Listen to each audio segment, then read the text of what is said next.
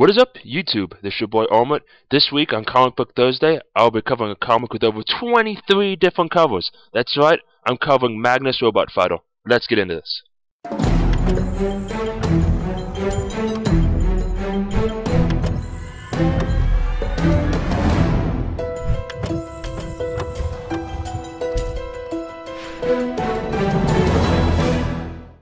I'd like to start this video off by apologizing for the sound of my voice. I've been sick for the past few days now, so I just want to just give you a heads up to that. But let's get into it. So, what is Magnus Robot Fighter?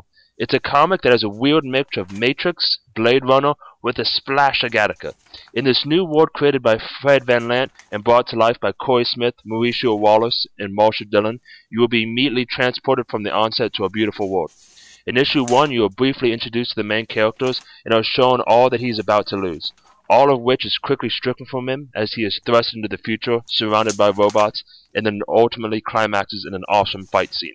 My biggest issue, though, with this comic is its blatant stealing of scenes from popular movies. From the Statue of Liberty scene from the Planet of the Apes, the scanning of the main character's eyes like in Gattaca, to the arrival of Magnus in the future being very reminiscent of the Matrix, at times it all seemed a little bit too derivative for my taste. Though I am excited about the prospect of this comic, I just hope that Dynamite Comics' business model doesn't follow what it normally does, which tends to keep the comics more slow-paced and drawn out.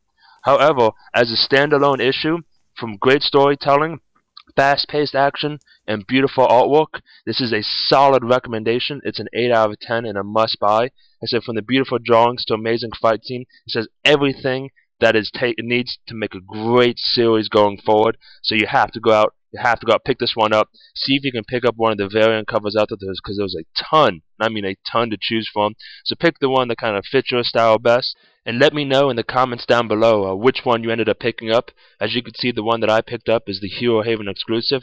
It's a replica of The Walking Dead issue number 1. But thank you guys so much for stopping by. As always, like, favorite, and subscribe, and thank you so much for helping me have the biggest month in the history of my channel. It's all because of you guys, so I'll continue putting out good quality content that you like. As always, have a